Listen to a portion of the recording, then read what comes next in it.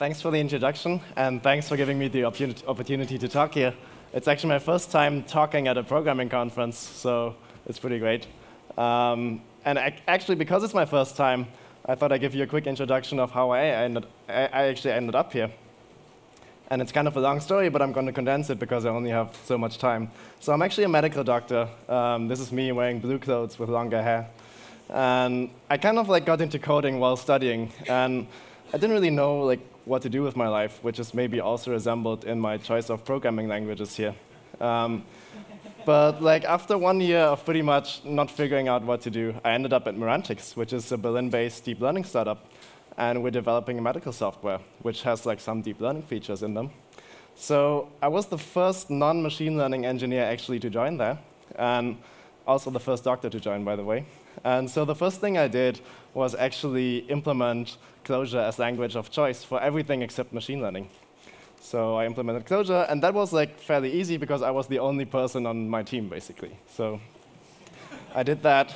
And now we actually have a great team of 3 full-time developers doing Clojure. And ClojureScript, except me, now I'm doing other stuff. So some quick disclaimers. Firstly, I'm a medical doctor, but I'm not your medical doctor, so everything I present here is not medical advice. It's just my personal experience, which I'm sharing with you today. Secondly, I work in a machine deep learning startup, but I myself don't work and don't code machine learning code. So this has actually been a side project of mine. And don't expect it to be super solid machine learning, and don't even expect it to be correct. I promise that we actually do serious machine learning at Merantix, but this is not it. So what basically came up is, I call this brain fog. So basically what I had is, when I was coding, and in this year after graduating as a doctor, I was coding a lot, and I kind of noticed that my concentration would really vary from day to day. And this seemed to be super inexplicable to me, and I didn't really and it really annoyed me, because as a coder, you get really sensitive about how productive you are at a certain day, because you notice at the latest the next day when you review your code from the last day and know how crappy it was. And then, so it really annoyed me. It's much less so as a business person, maybe, writing emails and talking to people on the phone. Maybe you don't really need all your brain power for that. So this concept came up, but then I found an interesting correlation, because this was after my studies. So I was kind of lazy and kind of coding a lot, so I was eating a lot of kebabs. And then I suddenly noticed, okay, every time I eat a kebab, I kind of feel super unfocused the next day. So the kebab theory was born. And then, as a good doctor and researcher, obviously I had to do a small study on this. So I basically ate all the kebabs which I could find in my town, just to control for this kebab factor and actually see if it was some global ingredient in all kebabs triggering this. Turns out it actually worked, so I always was unfocused the next day. So I kind of thought, okay, it's explained, fixed, right? It's the kebab, so I just never eat kebabs again, and then we're fine. And it kind of worked, it got better, I don't know why. And so it kind of resurfaced when I actually moved to Berlin to work full-time at Merantix. And I still wasn't eating kebabs, but actually is quite an achievement in Berlin. And then, so it kind of annoyed me because I couldn't pinpoint it again. I had really optimized everything, including my sleep. So I was kind of looking for some I wanted to apply data science to this problem and solve it, right? And then it occurred to me, I already had done a very similar project, so it reminded me of NoFap. NoFap was when I learned JavaScript in 2014. So NoFap was basically the idea. Well, a friend of mine visited me, and we were like, oh, let's learn JavaScript, let's code an app. And then there was this Ionic framework with Angular 1 in these dark ages, and then we wanted to code an app. And I said, cool, I have this theory. It wasn't the kebab theory, it was the theory before that. And this theory was that as a guy, masturbation is linked to a decrease in mood in the next few days. So this was this is not medical advice, this was my personal theory. So I thought, great, we can solve this problem. We'll just write an app, and then we'll globally collect this data, and then we run data science on it, and then we have basically done our study, and we've proven it, right? So this is actually not from the Google Play Store. I promise it was on the Play Store, but they somehow pulled it in the last few years without me noticing. It was there, and it had actually a few thousand installs. And so the only screenshot I got was from this very legit APK site. And the way it worked was basically this. So you could like hit a big button like, oh, I relapsed, like so I wanked basically. And then you would hit this button, and then at any time you could like track your mood, energy, and libido on a scale of 1 to 5 respectively. So and then you could basically plot your mood, for example, since the last time you wanked. So that's the screenshot on the left, right? So you see like how did my mood like progress since last FAP. And now the key thing in this is the FAP experiment, which was a word combination of experiment and FAP. And so you basically can opt into the FAP experiment, and then you anonymously submit your data to our very secure Firebase servers, and then you can, and then which were publicly readable and writable, and then because we had no clue, right? And then we run data science on this, and then we prove it, right? And then we can see like, oh, masturbation is linked to a decrease or increase in mood, whatever. So the thing is, we never found out because I kind of downloaded the data, and I was super overwhelmed with it because like it's time series analysis, right? You have like you have a datetime thing, and then you have like different variables, and it's time series analysis is super complex. And I didn't cover that in medical school. In medical school, you cover like 2 weeks of statistics, and obviously time series analysis is not part of it. So keep that in mind when you go to the hospital, that doctors only cover 2 weeks of statistics. So this all changed when I came across this repository, which was on Hacker News some years ago, I think. And this was a guy who did something kind of similar, but for weight loss. So he wanted to basically optimize his activities, including his food, to lose weight. And it's pretty cool because that also seems like a time series problem, right? Because like you do different things at different times, then you measure your weight, and then you want to know, okay, what influenced my weight? But the way he did it was like super simple, and I thought it was pretty genius, at least for me as a non-data scientist. So he made it a regression problem. So for every day, he would write down his weight and then keywords of what he did the preceding day. And then he would like just pipe that into Wabbit, which is kind of a machine learning package, which nobody ever heard of, including me. And basically just like see how it would weight the factors. So the way it looks is this. You have a CSV file in this example. First thing is the date. Second thing is the weight. And the third entries are like a list of keywords. Super simple, right? And then you basically, the list of keywords are the factors of the day before. And then you basically just like transform that a bit into this Wabbit text format thing, which looks extremely similar. And we're just calculating the differences of the weights, right? So that's fairly straightforward. Because you want to know, like, cool, what did I do yesterday? And did that lead to me losing like 2.4 pounds, for example? And then I thought, great, I just used this methodology, but instead of weight loss, I use it for my mental focus and a few other things. And so that's what I did. The thing was, OK, I'm getting ahead of myself. The thing was, you can basically run this into an SVM-like algorithm in Wabbit.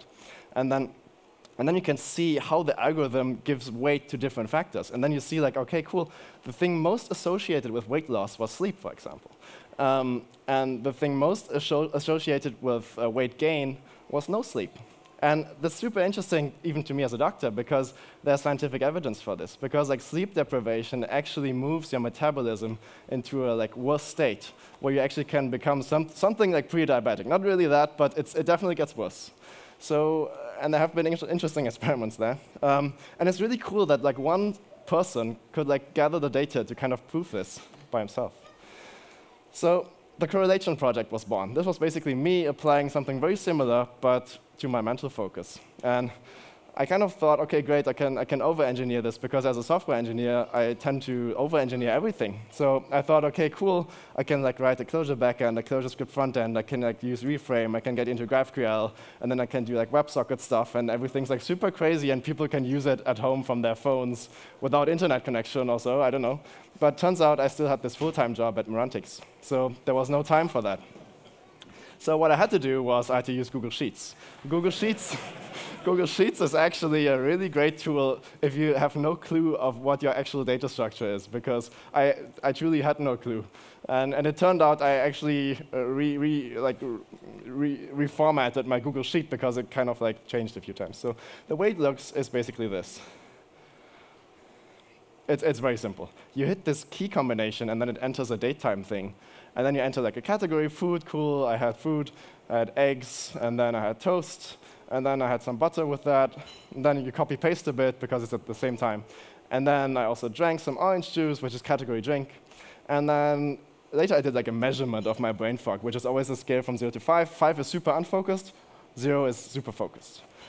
And then, yeah, the last column is this measurement. So I'm very unfocused right now, 5. So how do we read this data in Clojure? Yeah, obviously I wanted to do the analysis in Clojure because now I want to do everything in Clojure. And how do we do this? So OK, where's the CSV file? This is the CSV file. You export the Google Sheets thing as CSV file, right? And then I wrote like a ton of plumbing. 20 minutes is not very much, so I open sourced this, and it's really a ton of code. You can have a look at it when you're at home.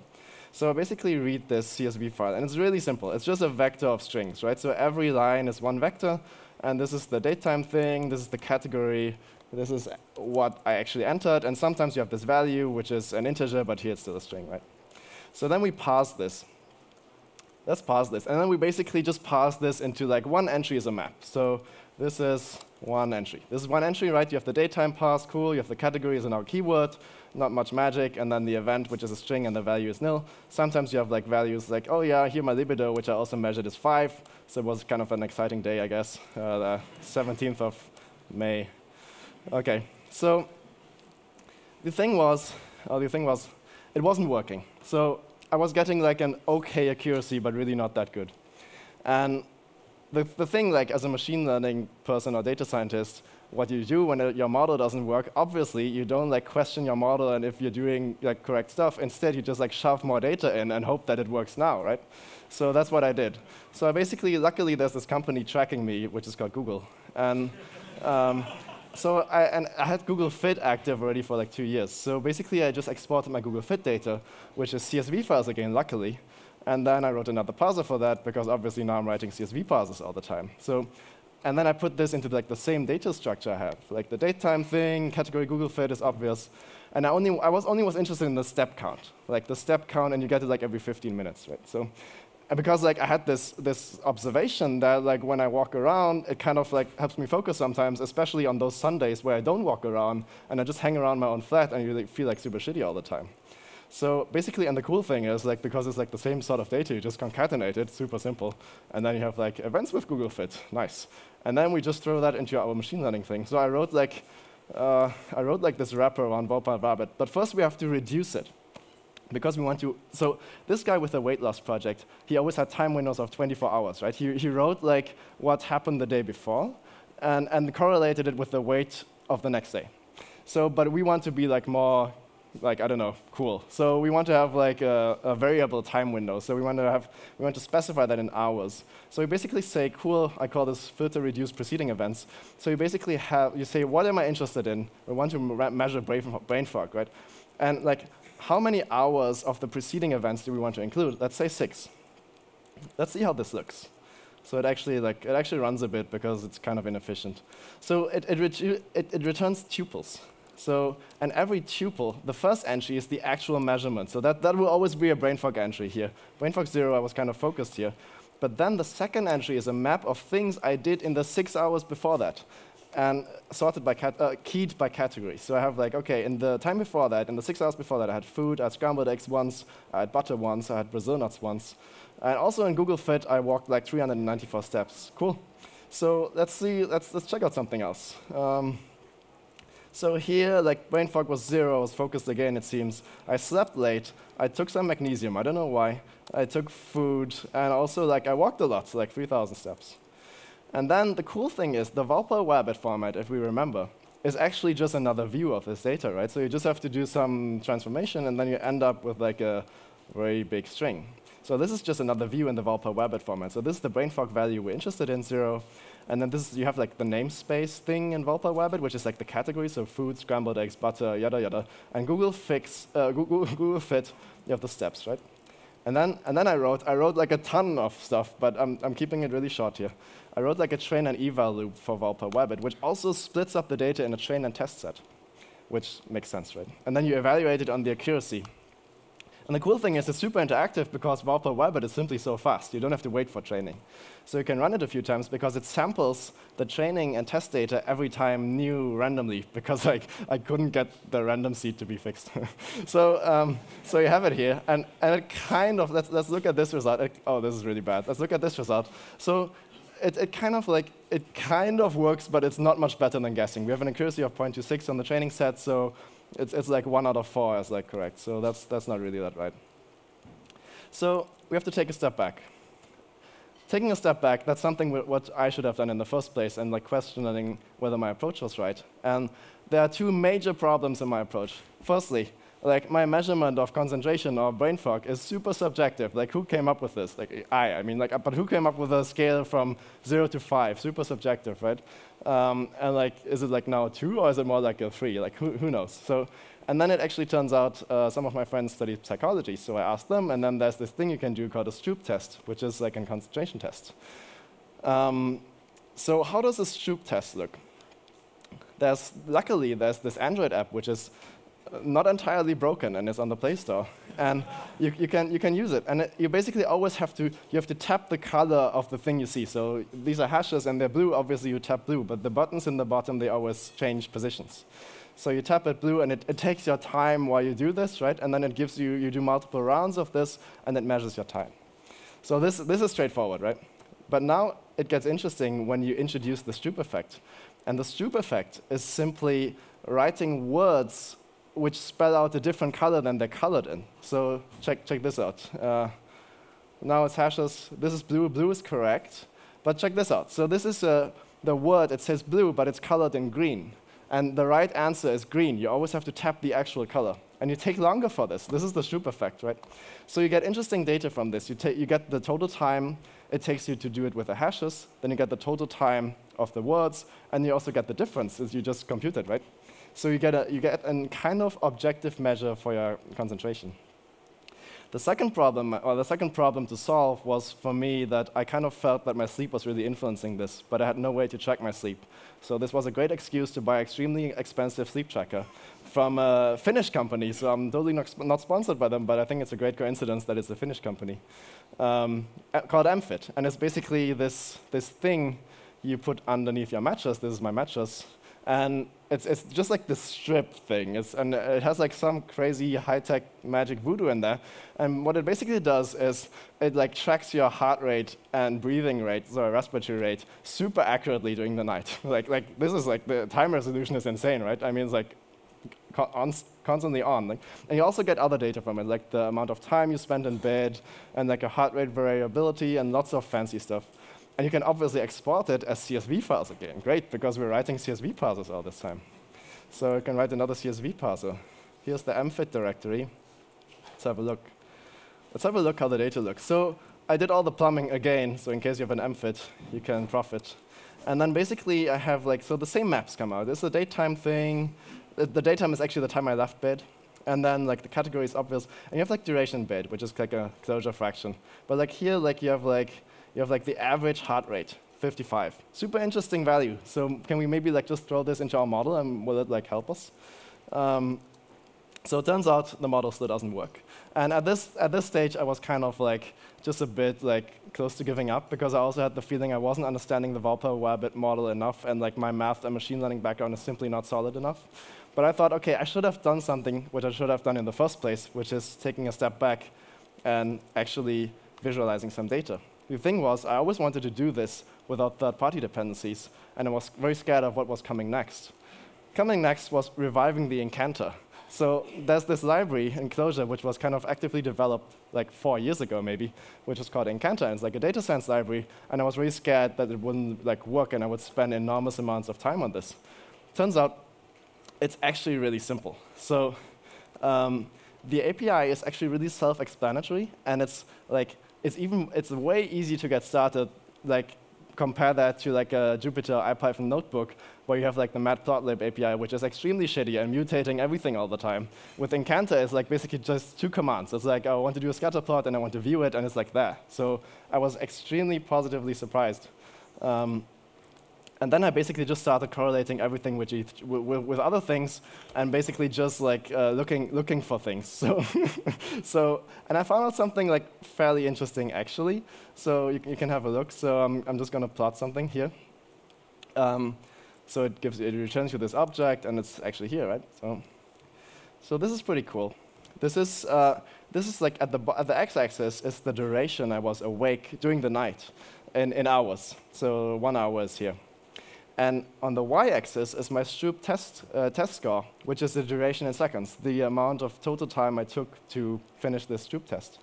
And it kind of looks like actually like kind of a linear relationship. So I mean, like obviously you have this XKCD, which says like if you test like 100 times, you come out with 5 tests which are significant. But I nonetheless found this interesting, and this also holds for total sleep duration. And my sleep duration, sadly, I only had like a sample. Like my sleep duration was always like something between 6 and 9 hours. So, and it looked like it was like a linear curve going up. So I thought that was really interesting because it also mirrors my experience of those lazy Sundays where you lie in bed for way too long and sleep for too long, and you feel like super foggy the whole day long and can't really focus. So that's interesting. And you could also hypothesize that this curve is maybe U-shaped on the other side, because like if you sleep like 2 to 3 hours, probably your focus is way off again because it's like not enough sleep. So maybe it's like a U-shaped curve. I don't know. And maybe this is only specific to me. I also don't know. So wrapping up. Next steps. I actually would like need to understand what the hell I'm actually doing. So like understand like the statistics behind it, the machine learning behind it, and like maybe actually read up on some science if it's actually true that like longer sleep durations actually are associated with being less concentrated. I recently read the super hyped book Why We Sleep, and actually there it doesn't say so. So who knows? But nonetheless, it's super interesting. In conclusion, machine learning and data science stuff in Clojure is kind of hard and painful, simply because it's a very very dependency-heavy subject. You want to like have all the mathy dependencies, and you want to have them in Clojure code, and you don't want to interface with them all the time. It just like creates friction. And Clojure, like Dave, one of my coworkers, he famously said, like, Clojure is a great general-purpose language, but not for data analysis and machine learning. So that kind of holds true. But on the other side, machine learning and data science in Clojure is great if you do like the pre-processing part in Clojure, because the pre-processing part is often not dependency-heavy, but language-heavy, where you basically profit if you have a great core library where you have like little surprises and like great interactivity. And like the interactivity we have in Clojure is like way better than like an IPython notebook. Yeah, so I open sourced this morning at 1 a.m. And so you can have a look. The code is really well documented. I kind of didn't have time to write the README with some examples, and I didn't upload my data because it's like actually quite personal, and it's like 1,700 entries of everything I did like in 3 months. So I have to find some solution for that. But maybe I can create some sample data. Finally, just a quick shout out to Morantics, who actually paid for me coming here. And I've brought 3 of my colleagues here, Daniel, Evgeny, and Dave.